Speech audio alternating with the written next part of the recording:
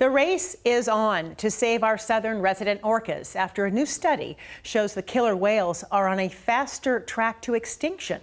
Meteorologist Leah Pizzetti with our Environment Northwest team looks at how long it could take to reverse this decline and save the species. If we didn't change anything today, given the current circumstances, would we be able to save this population? If we do nothing, we will lose this population forever. Right now, there are exactly 74 southern resident killer whales, a decrease of 24 since the 90s. Around here, they're iconic, so we all get our hopes up when there's a new calf.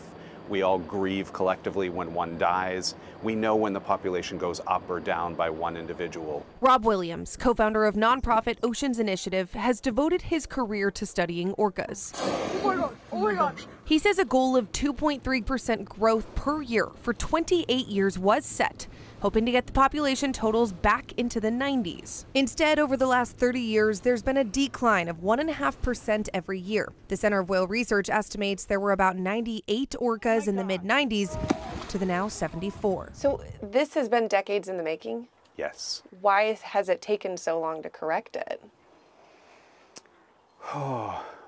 The first problem is that you have to quantify how big the problem is, and it takes decades of science. So that's what Rob is doing. He and a team of 17 scientists recently published a study digging into the data to see what the reality of population recovery actually looks like. Williams says of the 74 southern resident orcas right now, about half are female. A portion of those are either too old or too young to reproduce. That leaves about a dozen female orcas carrying the population. With a 17-month gestation period, each would only have a calf every 3 to 5 years, and historically speaking, about half of calves die, so they won't all make it. This means that with the assumption that older whales are also dying during this time frame, it would take 50 years to grow the population by 15 to 20 whales. So we have to manage our expectation that we didn't get into this situation overnight, and it will take a long, long time for us to recover. This research also looks at the causes of this decline. Williams says the top factor is a lack of food, Chinook salmon specifically. Second, noise contamination. Whales use acoustic sounds to listen for salmon and hunt.